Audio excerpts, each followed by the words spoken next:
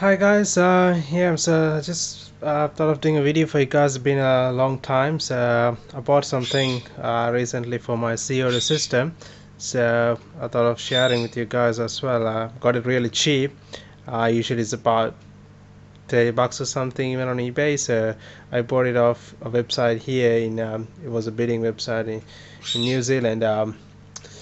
Got it really cheap for like $5. So yeah, that was pretty cheap. It's like brand new and it's not being used. So yeah, this is a max mix CO2 reactor. So what it basically does is it dissolves the CO2 with the water. So it's kind of a little bit similar to the inline um, what's that, inline diffusers. Inline, yeah, so it's very similar to the inline diffusers. So I don't have an inline diffuser, but at the moment I've got those ceramic diffusers. So that put out the bubbles in the aquarium. So it's good. Yeah, the CO2 actually uses up about 90% of the CO2, but because it's bubbles, it just get wasted. It's a small amount that get wasted, but anyway, so I got it really cheap, so I bought it. I'm gonna fit it up into my filter. um, so this one I'll just unbox for you guys and just go through this thing for you. I've heard that CO2 reactors, these ones especially, do a really good job. Probably I think you will utilize about 99% of the CO2, if I am not wrong. So that's what it does. It does a really good job. What it does is actually sends the CO2 into this tube here, and then the water flows into this and then goes back into the filter. So actually the CO2 completely dissolves with the water by the time it goes into the aquarium. So this one here, there's a manual for you guys to work it out how to set up to your filter. So it goes into a canister filter, external canister filter basically. So you got all the setup with it's not much. It's just a Chinese stuff. So Chinese stuff, you won't have much of a description, but you'll be able to figure it out. It's really very easy. um, so these are the parts. Okay.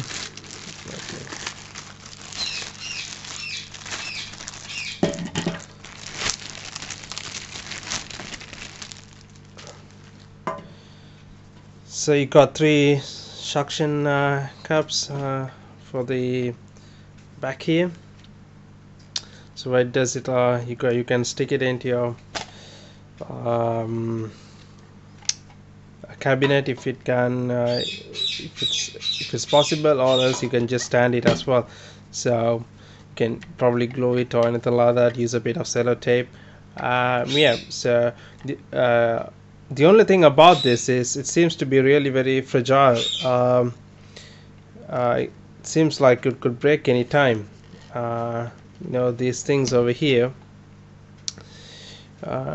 these connections where the filter tubes go, and this small one here is where the CO2 comes in. So what happens is the CO2 comes in and comes in through this. At the same time, the water flows from the filter through into this and get mixed up with the water inside, and then goes back through the tube, through the middle tube. You can see another tube in the middle, so it goes back through that middle tube all the way into the aquarium to the output line. So yeah, that's how it works. So you got this. At the same time, it's a bit flexible as well. The reason is you got these connections here. If your pipeline's coming from the down or upwards or sideways, you can turn this anywhere around. You got all these bits and pieces. And also, if you want to set it up to see, this one here usually fits into, what do you say, a 12 to 16 millimeter filter tube, if I'm not wrong. Yep, so 12 to 16 millimeter tube. So if you want to go to a 16 to 22 millimeter tube, if your filter is big, like I've got EHIMs, the 250s and 350s as well. So not the 350, the other one was that 600, sorry, 600 needs a bigger one like this. So it's I think 16 to 22 millimeter tubes. So what you can do is just connect this into here and then connect the hose on top of this. But you got to be really careful because it seems to be the quality is not that really good. You can break it up quickly, so you got to work very with a lot of patience with this piece of equipment here. If you feel these things are not gonna attach really properly with the tubes, and if you think you might have a spillover of the water, just give me a second. You can use those up.